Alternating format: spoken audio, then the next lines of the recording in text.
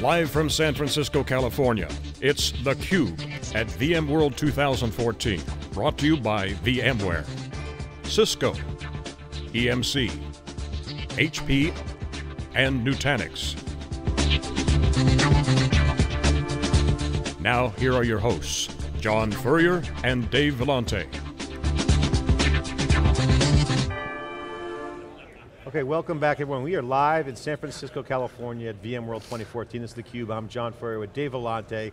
Our next guest is Carl Eschenbach, the President and Chief Operating Officer of VMware. Welcome back to theCUBE, great to see you. Thanks for having me again, Dave, appreciate it. Looking good. The question I want to get to you right away is VMworld gets bigger and bigger and bigger every year, and your job gets bigger and bigger and bigger every year. So give us the update on what's going on at the top of VMware, obviously operationalizing cloud, and with Airwatch and user computing, obviously software-defined data center, you're still on your mission.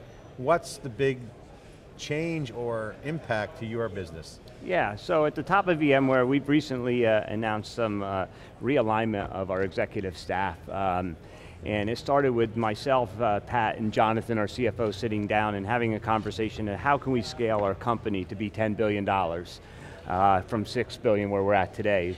So we looked at all the different operational aspects, we looked at our go-to-market aspects, and we looked at the strategy and how we run our M&A business, and we decided to break things up, and I've now got responsibility, continue to have responsibility for the go-to-market aspects, our partner ecosystem, and I also have responsibility, obviously, for marketing, so these events, and Robin Matlock, our Chief Marketing Officer, and I also recently picked up the responsibility to support our strategy efforts as well as our M&A efforts. So all of that at the same time, and I've given up a few of the operational responsibilities I've had and given them to Jonathan, so now Jonathan can really look at the back office and make sure we're built to scale operationally. And this has freed Pat up then to really focus his efforts and time on each of the strategic initiatives we have around the software-defined data center, the hybrid cloud, and our end user computing components. And it's really worked out well, the structures work, and we have a great executive team that really like to work together. Yeah, so you got a guy running the trains on time in the back office, you're watching the chessboard, Pat's stringing the products together, trying to build out the vision, essentially. Yes. Yeah, exactly. So I got to ask you about, just in general, the overall plan with M&A, for instance, obviously Airwatch, very successful acquisition. Pat was kind of glowing about it, didn't give specifics. Certainly a lot to do, growing market, a lot of white spaces, a lot of new things like Docker, obviously Evo Rails, and obviously on the end user side. Before we get to kind of that vision, talk about Airwatch. How is that done? Can you be specific about some metrics? Yeah, so we're very excited about the Airwatch acquisition. Obviously it took place earlier this year, and we've achieved everything we expected to achieve out of that acquisition. It's really hit its mark based on the business plan we built as we went into the acquisition. And what I'm really excited about now is how do we get leverage? How do we get economies of scale and leverage out of the existing VMware footprint that we have on a global basis to really help Airwatch expand deeper into our large accounts and faster internationally. So as you could imagine, VMware having a large international footprint, Airwatch did not. We're leveraging our international footprint to get Airwatch deep into parts of Europe and Asia and Pacific where they haven't been in the past. And then the last area of leverage we're really excited about is, it was just last month when we put the Airwatch product on our price list that now gives not only VMware core sales folks the ability to sell it into the market, but also our channel. So now our channel has the ability to sell, if you will, all of the Airwatch products into the market and not just do it themselves in their channel. So there's a lot of leverage we're going to get. So go-to-market seems exciting, a lot of action going on. Talk about the name changes. Obviously there's been some, we got a lot of decoder ring blog posts we're putting together around, okay, you got the Air name, vCloud Air, a lot of stuff changing on kind of the nomenclature of some of the products. What's the rationale behind that? Was there a method to the madness? Was it just kind of like just trying to align everything up? It's not just water vapor anymore. Yeah, exactly. No, yeah, so we actually have under Robin Matlock, our CMO, we have a team that focus on naming and branding. And when we looked at all of the components we have, we actually were getting a little bit disconnected in how we take to market our products, their brands, and their names. So we've decided to streamline everything. Everything always starts with a small V. So now we have vCloud Air, right, for our hybrid cloud. We have vRealize, which is now our suite of management, automation, and provisioning tools and operation tools. So we just thought it was the right time to do it. We had this great event called VMworld to take our new brand and naming conventions into the market. And everyone seems to be responding quite well to it. Everyone recognized V something around VMware, and we're just trying to streamline that across everything we do. So there's some consistency in our naming convention. So you're not going to call this the V-Cube, no, are you? Well, I'm actually, I'm very open to doing that. You are at VMworld, and if you want to change the name, we can make that announcement right now, John. We have a price tag. Dave and I won't settle for anything. Since you're running M&A, we'll talk about that later. I'm just asking. I do run M&A now. So you guys pretty much, I think, nailed the Docker positioning, obviously, at this conference. I mean, announced a big partnership. OpenStack, there was a lot of buzz about that before. All these disruptive technologies seem to have a good playbook for saying, okay, how are we going to address these? How are we going to embrace them, and how is it going to help us attack our TAM? So we started a pool the other day, though. I got to ask you this. So who gets the 10 billion first, AWS or VMware? So you mentioned, how do you get to 10 billion? Now, Bernd, yesterday at the analyst meeting, I thought, asked a very good question. He brought up, he basically said there's conventional wisdom out here that Amazon's going to rule the world. He said, I don't agree. Pat said, there's at least one other guy that doesn't agree. You obviously didn't agree. So I want to talk about that. It's the one piece that is still hard to understand, because you got guys like Andy Jassy on one end of the world saying, okay, this is what the world's going to look like, and guys like yourself and Pat and Joe Tucci saying, no, this is what the world's going to look like, and certainly you talk to customers. Are you guys both right? Is one wrong, is one right? What's your take on it? Well, I obviously can't comment on whether they're right or wrong, but I can give you our views and opinions. Nobody on really this, can, right? but we'll find out in a few years, right? So, during the keynote yesterday, I thought Bill Fathers had a great slide that talked about the amount of workloads that are on-premise versus the amount of workloads that are off-premise in the public cloud. And still to this day, less than 10% of the workloads are in the public cloud. And even if you look out many years from now, there will still be less than 20% of the workloads in a public cloud. So the opportunity still exists in private clouds and on-premise. But what we need to do is we need to make sure that we're not locking any customer into a or strategy. Is it on-premise or off-premise? Is it hybrid cloud, or is it public cloud, or is it only public cloud and hybrid cloud? It has to be an and strategy. That's why we tried to articulate the power of and that's how we think we're differentiating ourselves in the market. So we don't think about it as we're competing against the public cloud providers, because we have a differentiated platform. We're bringing this hybrid solution to market through what we call hybridity that allows our customers to move workloads inside out and outside in.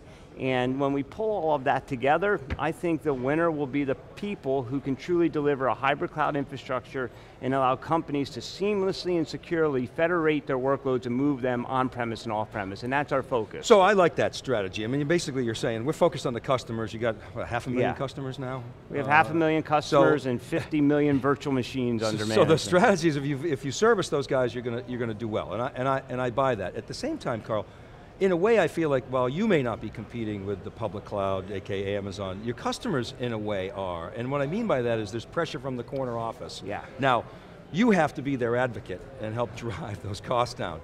You've cited, I think yesterday you cited, well look, when it comes to security, reliability, availability, that's where we're going to win, that's our sweet spot. So my specific question is, what do you make, for example, of the CIA deal, where a company like Amazon was able to take on a company like IBM and knock them out? Is that a unique corner case, or I wonder if you could give a perspective on that? No, I think as we go forward, we're going to see more and more, if you will, vertical clouds start to emerge. You can think of the CIA transaction with AWS as a vertical cloud specifically to serve the CIA department. And I think you'll see more and more of them emerge in the future. And it's a very competitive world that we live in, right? I mean, everyone bid on that except for VMware, because we didn't necessarily have our product in the market for the federal government. We didn't have our certification to service the federal market, but now we will have, in the very near future, all the certifications we need to build a vertical cloud and go and support Department of Defense agencies. So I think in the future it's going to be a competitive battleground. Everyone's going to vie for it. But at the same time, I think people can over-rotate and say, hey, they won that and that means they're going to dominate this market. This market is still very immature. It's growing. The majority of the workloads are on-premise, and I still go back to the fundamentals of the hybrid approach that you talked about to securely and seamlessly move workloads. I think we're well positioned, but time will tell, right? Well, the average age of an enterprise app, I think, is almost 20 years 20 now. years, so those exactly. aren't just going to disappear overnight. So. Yeah, no, they will not disappear. And again, just remember that slide from Bill Fowler's presentation yesterday. I remember it. There's a lot of DNA from VMworld, our 50th year of 2010 when Paul Morris was the CEO. He laid out the vision and it's happening, maybe in a different form, how you get there. Pivotal now out, separate company. Yeah. I got to ask you the Pat Gelsinger question. I'm getting some comments here on LinkedIn. People from my friend John Barra, CMO at Mintigo, who worked with Pat at Intel. People tend to forget Pat led the Intel team that designed 486. He knows his stuff technically.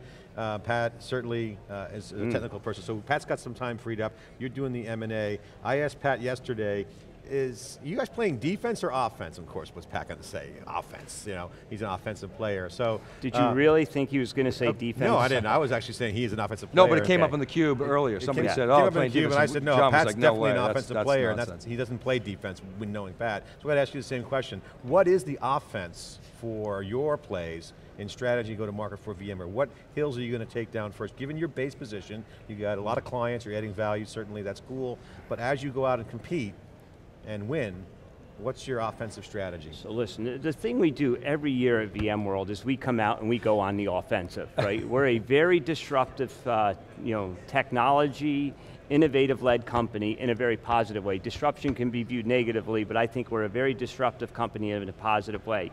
And what we did this year is we absolutely went on the offensive. We looked at the market dynamics. We looked at the shift in how people might want to consume technology in the future, whether it's open source, open stack, or this whole emergence of the containers that are happening. So if you just stop and look at where each of those are at, OpenStack is still very immature. You're not going to find a lot of people have built big implementations of OpenStack successfully. Containers, right, has just emerged in the last, if you will, 6 months. We're actually recognizing that as a potential market movement, and we're embracing it. So this is an opportunity for VMware to say, we're not trying to defend our strategy, we're not trying to defend our turf. We see containers, we see OpenStack as a market expansion opportunity for us. And I think one of the things people tend to forget, if you go back a decade ago, there was many different value propositions around just server virtualization.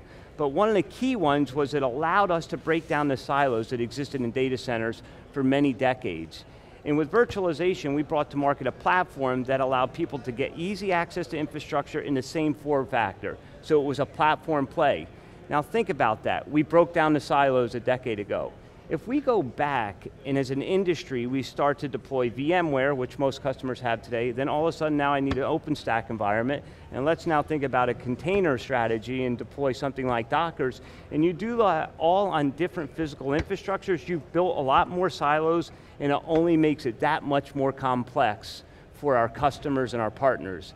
This is why we're now taking to market in a very offensive approach to say, support VMware, but if you want to run these other things, please do so, but we believe we're the best platform for service delivery that gives consistency and lowers both OpEx and CapEx for our customers. Yeah, and you said the consumption's key, and that's cloud consumption model is changing the game on how customers consume technology. Yes. So you're saying, hey, we want to protect our VMware base, but we're going to give them the choice. Is that exactly right? saying? Freedom and flexibility of choice is one of our key tenets of our strategy and as our company, if you will, values. So I want to talk about cost. I mean, it's kind of boring and mundane, but when you talk to, we have the CIO of San Mateo County coming on, one of your customers shortly, and there's always a focus on cost when you talk about infrastructure, and VMware's got a very tough act to follow because it created such a huge cost savings by taking all the waste out of, or much of the waste out of servers. So where does that next sort of wave come from? There's certainly a lot of innovation going on, we're seeing that. Is it things like hyperconvergence, which you guys announced this week? Can you keep that cost curve going? Is it volume with your 4,000 partners? I wonder if you could talk about that a little bit, because I'm sure your customers are beating up all the time. How do we keep costs going? What have you done for me lately, Carl? Yeah, absolutely, it's a great question. So to your point, over the last decade, we've brought our customers a massive amount of CapEx savings. You take 100 widgets, you consolidate that to 10, there's an immediate ROI there.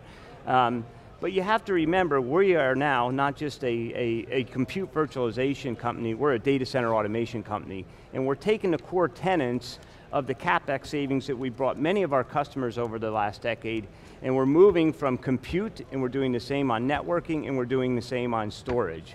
So if you look at it networking alone, right, by implementing a technology like NSX, as an abstraction and an overlay networking platform, you don't need to rip and replace your hardware infrastructures to get network virtualization. If you think about our customers who have a whole bunch of servers out there today, and a lot of those servers have local disks on them, most of them are never being used in VMware environments. You're using a NAS or a SAN storage array around VMware. Now you implement something like vSAN, you can take advantage of all that unused excess capacity that people already have in the data center.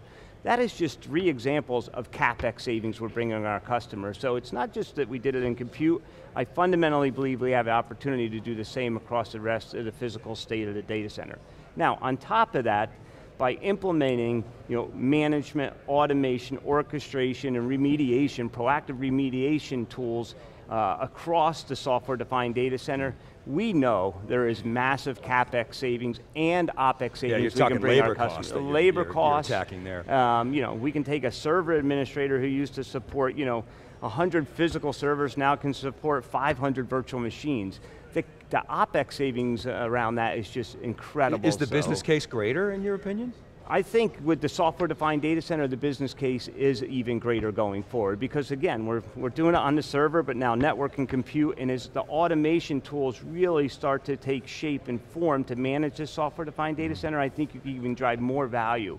And even going back a decade ago, everyone thought our play was really CapEx savings, but if you talk to most of our customers, while they got massive CapEx savings, even in the early days, the amount of OpEx savings they got because of how we've implemented our technology and architecture in their data center was even greater than the CapEx savings. So I think when you pull it all together, this is a biased statement, so I'm going to say I'm biased up front so you can't call me biased, but I don't think there's a technology in the last decade or in the next decade that has driven more value, both business value as well as capital savings in the data center than VMware, and we're out to do it again. I'm independent, I would say the same thing, by the way. Carl, I mean, to connect the dots there on the OpEx piece, and also, if you guys do software-defined data center, hybrid cloud, and end-user computing, if those things all come home and happen the way you want, you move to your next fail point. So I got to bring up the globalization conversation. If cloud goes down this path, the consumption model will be, I want pay by the drink, all services, and global becomes a huge deal. So because of globalization outside North America, you have different issues. Data center, cloud, is it in Ireland? Data sovereignty, all those issues. So what's your take on that? You guys have a huge base. What's your globalization view in that piece? If things start to materialize really aggressively, you build on your base, cloud comes home, cloud's happening, consumption is happening, what's the global strategy? Global impact, I should say. Yeah, so let me talk about our global strategy and then global impact. So first of all, VMware is very global. If you look at our book of business today, greater than 50% of our business is outside of the US and North America, right? So we're already doing very well internationally in how we go to market and how we're generating revenue across the company. What you're talking about, as the world becomes more and more global in the context of cloud computing, how do we play into that? So what we've done is we've taken our vCloud Air platform and we said, where are the biggest markets in the world for cloud computing? It's the US, right? It's the UK, right? It's Australia, it's Japan, it's China, and if you look at what we've done is we've built out our own data centers, we're addressing probably greater than 95% of the infrastructure as a service market in the world with our vCloud Air platform. Where we're not, we allow our partners to do that. Those 3,900 partners that we showcased yesterday on stage cover almost 100% of the cloud opportunity. So we're not going to do it ourselves, we're not going to be in every country around the world, but our 3,900 partners are in over 100 countries and we're servicing the cloud market opportunity directly and indirectly across vCloud Air and the vCloud Air network. We're getting the hook, but I want to get that partner thing, and just to kind of pivot quickly for a quick comment on that. Obviously the partner networks are huge. They care about margin expansion and serving customers. What's going on with VMware? How's that going for the partners? Yeah, so I guess it depends on which type of partner we're talking about, but I would say in general, our partner ecosystem is alive and well, and all you need to do is take a few steps down over there and go look at the Solutions Exchange floor, and you'll see every technology company in the world that is either integrated or wishes to integrate with VMware in one capacity or the other, and it is our responsibility, just like we have over the last decade, to bring our ecosystem along with us to enjoy the rich opportunity we see in the mobile cloud era. The booths are big, the booths are packed, VMworld's rocking. I'll give you the final word. Put the bumper sticker on the show this year as the car drives away out of San Francisco. What's it say about VMworld? What's going to say on the bumper sticker? Well, that's a great question. What do you think it should say? Pat Gelsinger had a good one, brave new IT. Yeah, well that's our motto. It's the brave new IT, but I actually think what it will say is let's go do it again. We've had a hell of a journey with our customers and our ecosystem over the last decade, and I say let's go do it again over the next decade and disrupt this market in a very positive way and bring innovation and technology to market each and every year. Carl Eschenbach, President and Chief Operating Officer of VMware, making moves on the offensive. VMworld 2014. We'll be right back with our next guest after this break. Thanks.